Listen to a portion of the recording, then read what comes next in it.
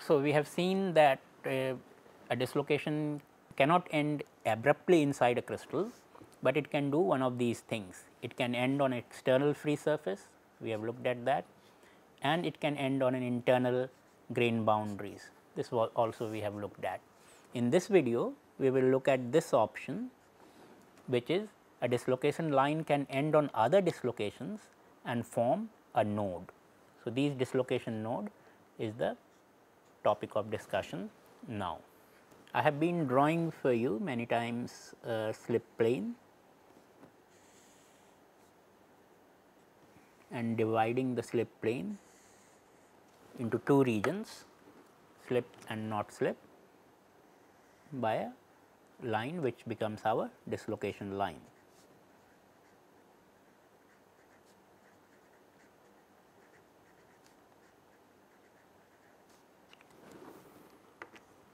One side of the line is slipped and the other side is not slipped. So, I call it slip and no slip regions. Now, it is not necessary that only one dislocation runs throughout the crystal on a given slip plane. So, if I have a slip plane and then I divide it, if I divide the plane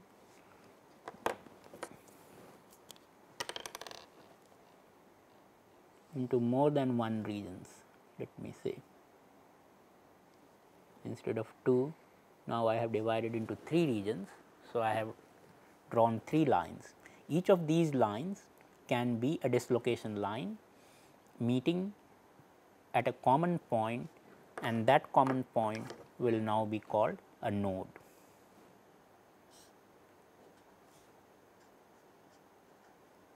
So, this is a node, this is, let us call dislocation 1, a dislocation 2, and this is dislocation 3. So, 3 dislocations are meeting at that node. So, this dislocation line, which is dislocation 1, is starting on a free surface, but is not ending on a free surface. It is not ending on a grain boundary also, but it is ending on other dislocations. So, this possibility is also there, and in that case we get such point, junction point, which are called node. So, we can call one of these regions, let us say, as a no slip region. So, let me call this as a no slip region. So, which means if I cross dislocation line 1, I will come to a slip region. So, this will be slip 1. But now, when I cross dislocation line 3, again there should be a slip. If this region was also slip 1, then there will be no differential slip between these two regions, and this boundary or this dislocation line 3, will disappear.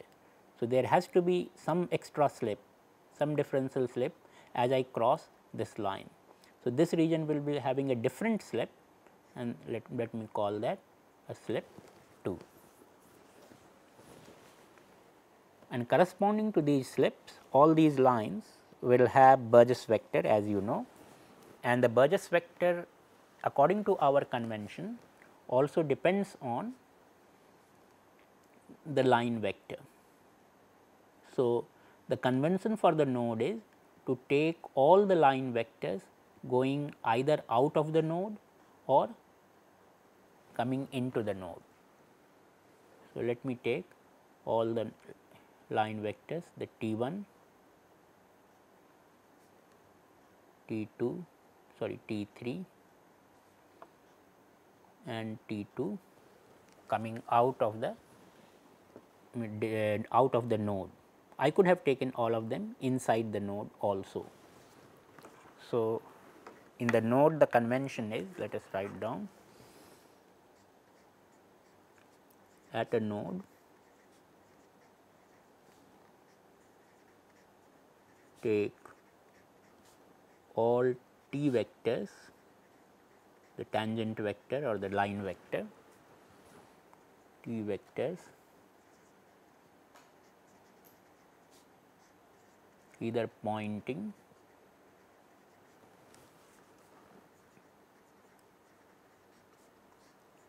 away from the node as shown here,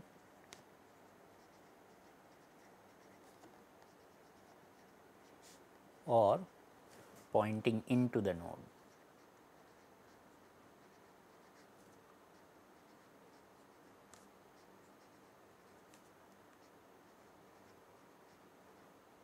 And based on these T vectors, you determine their Burgess vector.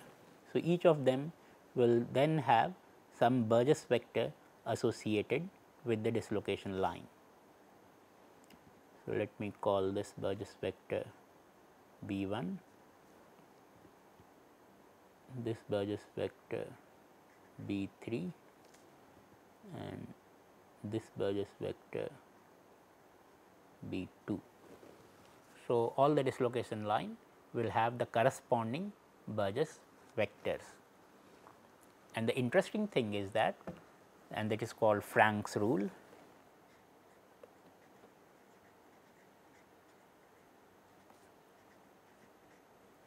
that the sum of Burgess vectors at the node has to be 0. If you follow this convention, then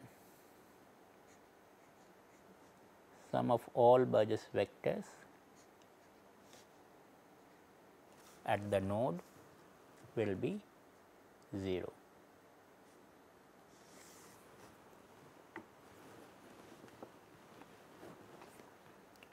This is easy to intuitively see, although we are not giving exact proof, but you can intuitively see. Suppose we start from the no slip region, then as I cross this dislocation line 1, then I undergo a slip 1, and the slip is by amount given by the Burgess vector B 1. So, this region is slipped by a vector B 1 with respect to the no slip region. As I cross this dislocation line 3 now, I get a further slip of Burgess vector B 3. So, now the total slip of the region 2 with respect to the starting region, which was no slip region, is B 1 plus B 3, sorry, B 3, B 1 plus B 3. Now, when I cross from this region to the no slip region, I again undergo another slip which is now equal to the amount B 2. So, when I come back to original no slip region, I have undergone a slip B 1 plus slip B 3 plus slip B 2. But since I am back to the original, the sum of all these 3 should total to no slip, because finally I am in a no slip region. So, the sum of B 1 plus B 2 plus B 3 in this case should be 0. So, in this case B 1 plus B 2 plus B 3 should be 0. So, this is an important rule to keep in mind, but the validity of the rule will depend on this convention.